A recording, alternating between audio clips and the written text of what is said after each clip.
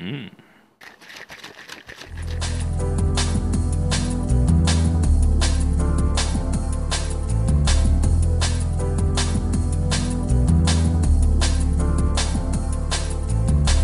I'm Dave Arnold, the Director of Culinary Technology at the French Culinary Institute, and we're here at my home kitchen in Manhattan to demonstrate a technique I developed for the EC Gourmet Whip Plus series of cream whippers. And they come in different sizes and types. This is a half-liter model. All of the recipes I'm going to do today are written for the half-liter model. This is a thermo whip. This actually, even though it looks bigger, also only holds a half-liter. This is really good for hot and cold preps. You need to keep hot and cold in the kitchen. And this is a 1-liter model. In short, what the technique is of rapid infusion is we put any porous product, anything, spices, herbs, citrus peel, whatever, anything porous in, along with a liquid. We charge it. When we charge it, the pressure forces the liquid into your product, right? And also the gas, the nitrous, goes into the product. And then we vent it very quickly, and it boils out of the product, bringing all the flavor with it. So it's a very rapid way to infuse, to infuse liquors or to infuse oils in your kitchen without a lot of equipment and without spending a lot of time. So we're going to use the EC Rapid Infusion Technique to make a jalapeno tequila. And we're just going to take 30 grams of peeled, deveined, sliced jalapeños and 500 mils of your favorite Blanco tequila. And we're going to put the funnel into our whipped cream maker, throw in the jalapeños,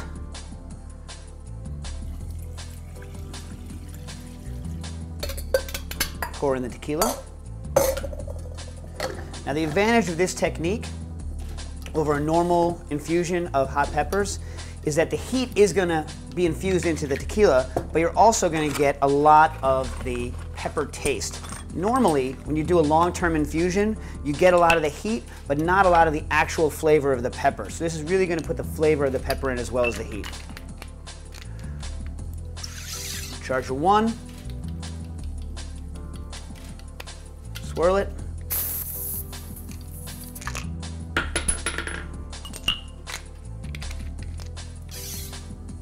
Charger 2,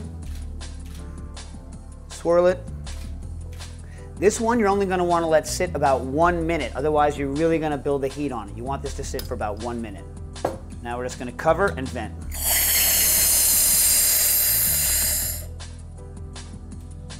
This one I can pour out right away, it's already spicy enough.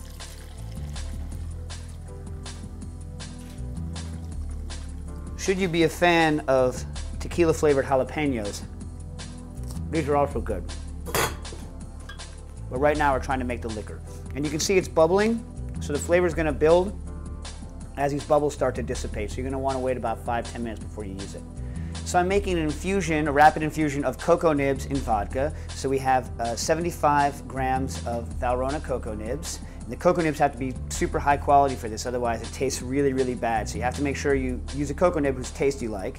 We have 500 milliliters of vodka, and we're going to use 2 cream chargers for this recipe. It's very simple. Just put in the cocoa nibs. EC makes this funnel, which makes it easy to get stuff in and out, which I kind of like. Then we're going to put in 500 milliliters of warm vodka. Don't have it be cold. We're going to be using the fact that it's warm to make it bubble out a lot, and that's what's going to give us some of the flavor. If you use a cold vodka, you're not going to get as good a flavor. Close your whipper down. This recipe is going to take 2 chargers. So you put on the first one. Here it go in. Give it a little swirl. Make sure that we're getting it into the alcohol. The nitrous gets into the alcohol.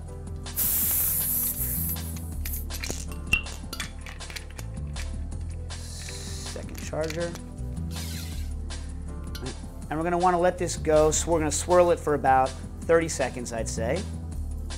And then we're going to let it rest for 1.5 minutes total, right? And in that time, what's happening here is the pressure from the nitrous is forcing the vodka into the cocoa nibs, right?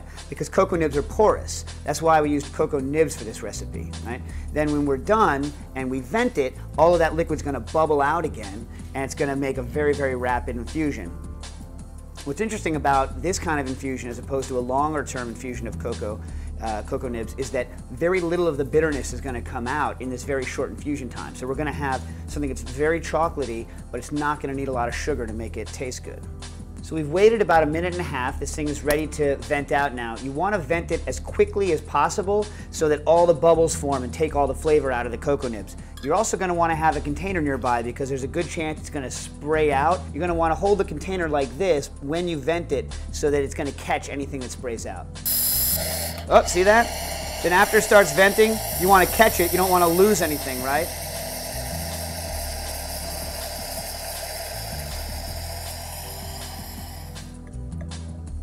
And you can see that it's still bubbling.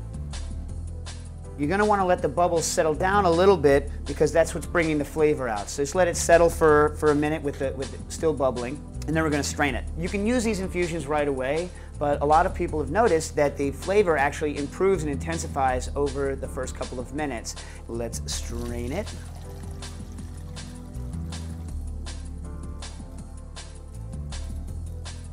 It's a little cloudy now. It's going to stay cloudy like this. You can filter it through a coffee filter to make it a little bit clearer, or if you just let it sit for 20 or 30 minutes, it's going to settle down and you can pour stuff off the top. And you can use it basically as is.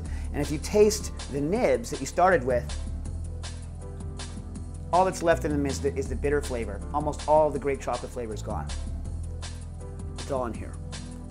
So we have our cocoa nib infusion. We're going to make a really, really simple cocktail with it. The great thing about this infusion is you don't need to add a lot of sugar. Even though it's chocolate, we can make a drink with a very, very, very small amount of sugar. So just simply we're going to add a couple of ice cubes to our cup here.